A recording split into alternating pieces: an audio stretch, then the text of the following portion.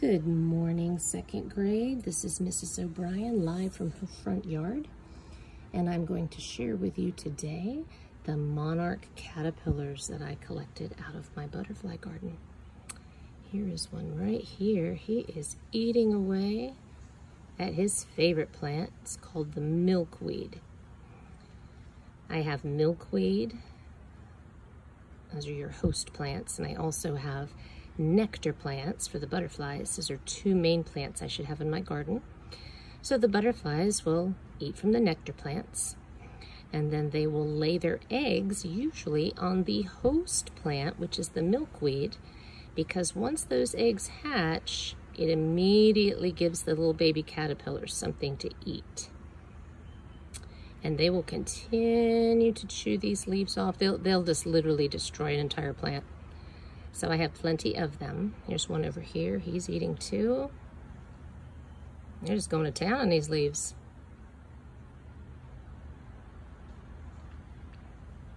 And once they get big enough, in a couple weeks, there's another one in there, they will crawl either to a branch, or in this case, they're crawling up the sides of the cage so that they can secure themselves and prepare themselves for the next stage, which is the pupa stage, where they start to form their chrysalis. Now this little guy, if I can angle this camera just right, you can see all of the silk threads that they shoot out to attach themselves. And once they're secure, they will start to form a J shape. This little guy a minute ago was in a J shape.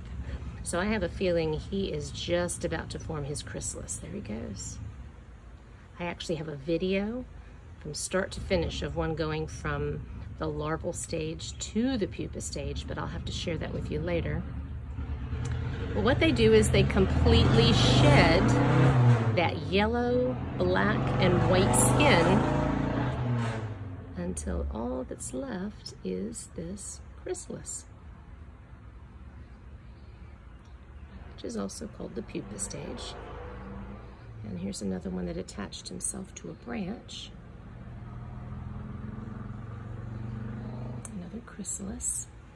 And inside that chrysalis, there is a metamorphosis taking place, which means they're completely changing into a butterfly, into a beautiful butterfly.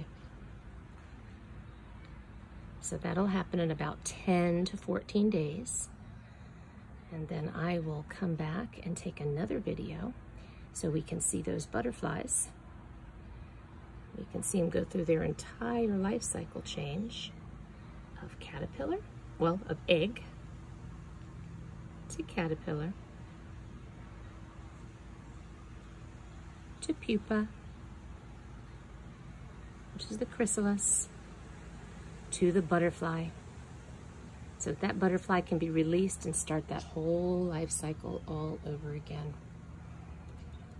All right, I miss you guys. Be safe, and I will share these butterflies once they hatch.